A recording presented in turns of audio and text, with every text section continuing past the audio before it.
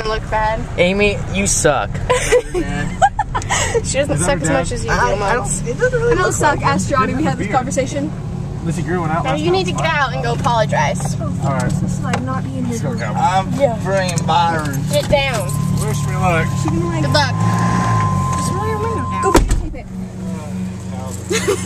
One of you guys should jump and ride with him back down. So I don't like having somebody in the back of this. Why? Because you're not 18, that's a ticket. Wait. Do you want to ride with Austin back there? Why? Yeah, Chancey. Your friends. Should I come? Talk to him. Is that him? Don't talk to him. That's him. Calvin. The whole gang for me to yell at you? Me to call you a dumbass? I can see You deserve that, right? You're Calvin, right? You can roll, Mike. I'd like to meet you under better circumstances than calling you names. Don't ever do that again. Where's Austin? Dude, I'd have ripped your tongue out yesterday.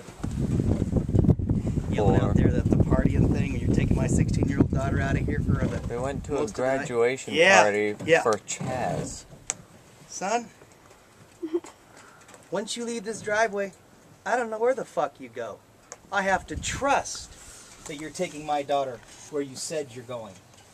Those comments out that window don't form any trust in me. Okay?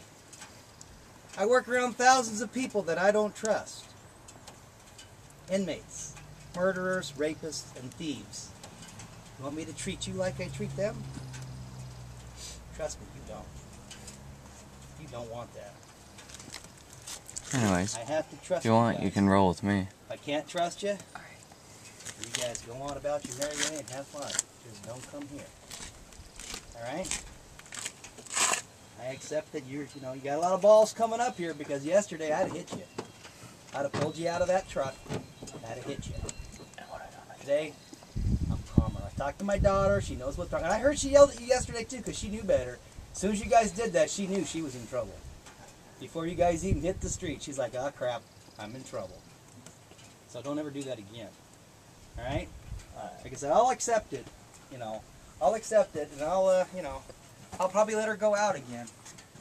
But I don't ever want to see her hear that again. Ever. Alright? Alright. If you want to talk to her, you can. If you guys want to go, you can go.